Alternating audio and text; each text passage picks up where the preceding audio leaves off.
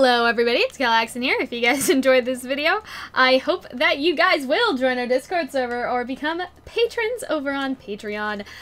So I hope, again, that you guys enjoy this. So we're going to talk about the conversation between Raven and Yang, but I think that you should go first, Hunter, and just kind of give out your thoughts on, I don't know, like, basically, obviously what they said to each other, but also how you felt about it, like, from a narrative perspective, like, if you liked what they did, what you think about things that were said and stuff like that. Well, I gotta say the acting was really strong from Yang's voice actor and from Raven. Both of them seemed very into that scene, made it very believable, like took you really into the emotion of it. Also, I really liked what it did, maybe not for, I don't know, for the narrative. I don't know if it did much for the narrative other than making sure that it was Yang who ended up getting the Spring Maiden powers? Not Spring Maiden powers, in case Raven died? What are you talking about? No, the relic. The relic, yes. So, I thought you were talking about that stupid theory that, like, Raven was gonna come up from the fucking ground and kill her or whatever. Uh oh, okay, I thought the game might have crashed right there. I was like, not again. Okay, so anyway, if we continue. Yeah, so I thought that worked really. I mean, she put up a good case to be like, really, if you want Cinder, or not Cinder, you fucking took out Cinder. If you want Salem to, like, not bother with you anymore, this seems like a pretty good way of having it. So she made a good argument. She also made a good argument for, like, listen, I understand, like, what you have is not strength, like your cynicism isn't helping anyone. And I feel like she really did take that to heart. Like, yeah. She seemed to, like, in that moment, reconsider all of her life choices. Like Raven? Yes, yeah, Raven, yeah. I think that she definitely did, for sure. Continue, and so you look at that and you think, okay, that's definitely development. Which is why I think that this works so well with the end credit scene, because you feel like she's now greatly reconsidering her, like, the way she's treated people and the way she's felt about her own existence and survival and notions of bravery. And basically, like, because, like, her whole sense of self so far has been rooted in the idea that, you know, I'm strong, I do what's necessary, but basically Yang says, like, no, you're not really strong. Yeah, you're not not what a strong person like, strong does. People, like, fight for others, basically, in Yang's mind. That is Yang's definition of strength, is to and she seems to fight be for really people. considering that, so much so that she looks like she ran back to her ex-husband, which, God, that must be an awkward I mean, I guess, I feel like they've talked more, though, like, in between their time apart. I feel like they definitely talked to each other more than they let on. I don't know. I get the feeling that, like, Crow and her maybe a little bit, but not Ty and Raven. I don't get the...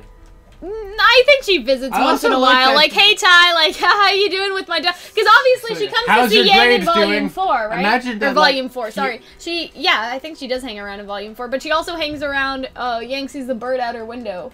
Was that Crow? No, I think that was implied to be more Raven, because Crow had already, fucked. Or maybe it's just fucked right off. But, I just imagine, like Raven never shows up except for a parent-teacher interview.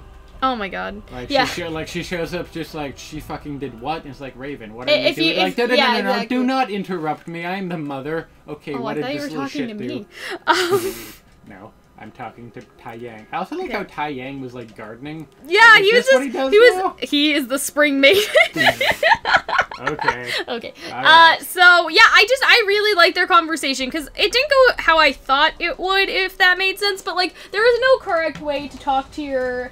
Like, she just talked to her like she was a regular person, if that makes sense. Like, she talked to Raven like she was a stranger, because she has no real connection to her in terms of her being her mom, right? And so there's not really any way to talk to someone who was supposed to be your mother but then ran out on you and now you're fighting a war against the gods. Like, there's no correct way. There's no layman's term. Yeah, for this there's no correct way to talk to. So I am happy with the conversation they had. But I do agree with you. I think that Yang is really, like, redefining strength in a way. Like, she is showing what being strong means to her, and you know, I don't know. I just think that that's really powerful. But you were talking, sorry. You were talking about parent-teacher interviews. My dad never came to my parent-teacher interviews, I don't think. Well, your dad doesn't love you, so... Well, I mean, we already know that. Oh, that was fucked up. He's a patron. Anyways. He's a patron. Yeah.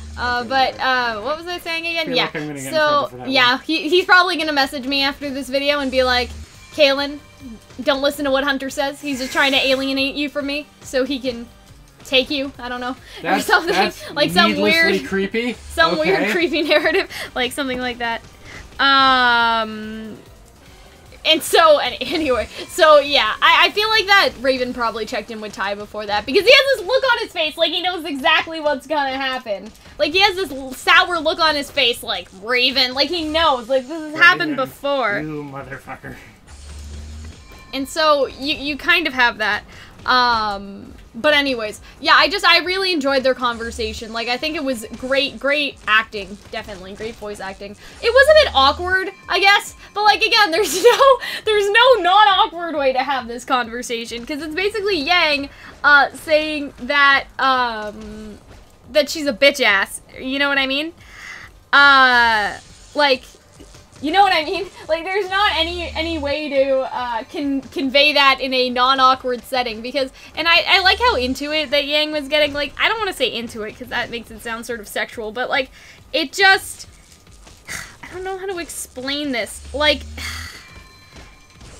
it was one of those things where, like, Yang was, like, sort of almost cocky about it. She was like, so what are you? Are you merciful, or are you a survivor? Like, you know, like, lines like that. She's kind of toying with her a little bit.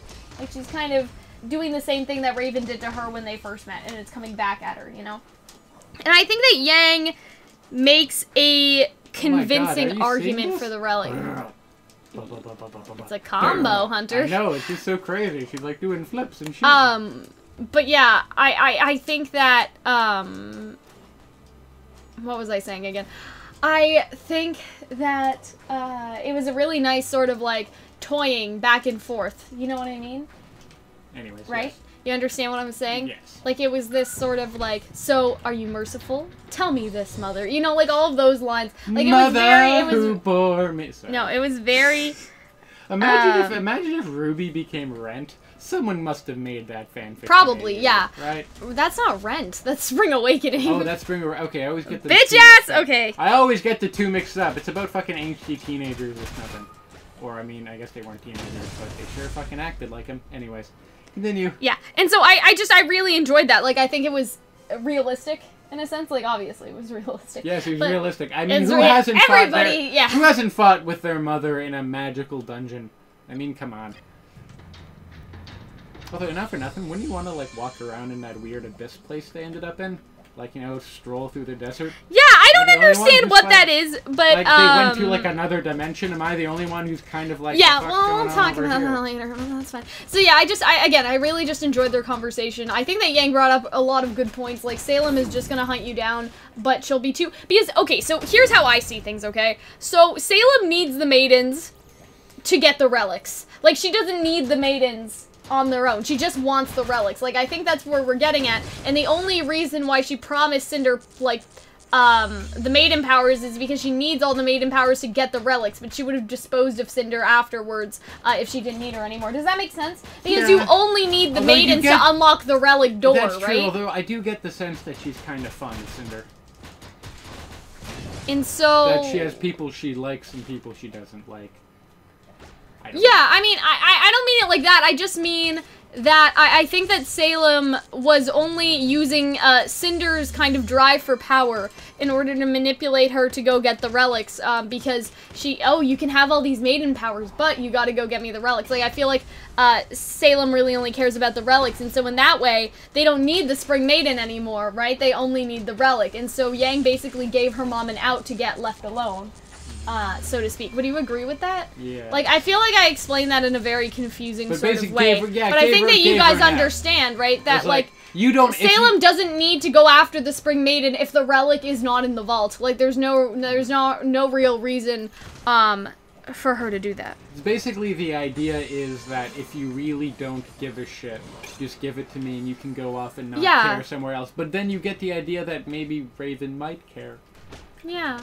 And that's why I think that she's talking, obviously, we're gonna talk about this later, but obviously I think that she is, gonna go talk to Ty, right? And so that's gonna be a whole thing. But yeah, again, I think that, again, Yang brought up some really good points, and I think Raven saw those points, but we talked about this in the analysis. I think that Raven just thought that she didn't have any other choice, and as soon as she was presented another choice, it gave her an out, if that makes sense. So I feel like that, I don't know, that was just very Gave her an excuse. It gave her an excuse to pretend like, oh, okay, Yang, you can have it if you want. You know, like, it was one of those sort of situations. We know you have but she was crying, right? So she actually genuinely appreciated that Yang would do that for her. Or not even that, but she feels like she feels torn up about it, genuinely challenged that, like, she's looking at the way in which she was able to view her life comfortably. Oh yeah, that for too, years. for sure. It just got challenged.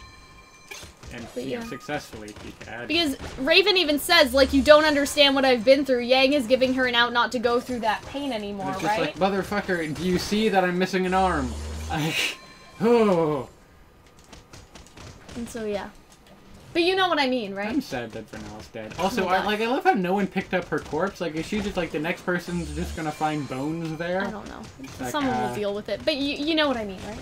That, it is kind of like, okay, well, like, if you suffered for a long time, fine, I'll take it. Like, they're both pretty much trying to say, like, nice, things to each other, so to speak. But they're doing it in a very roundabout way, I guess you could say. But anyway, again, I hope that you guys enjoyed this video. If you did, remember that. You guys should be patrons over on Patreon. Or, you should, join our Discord server and, have fun with us. And we will see you later. Bye.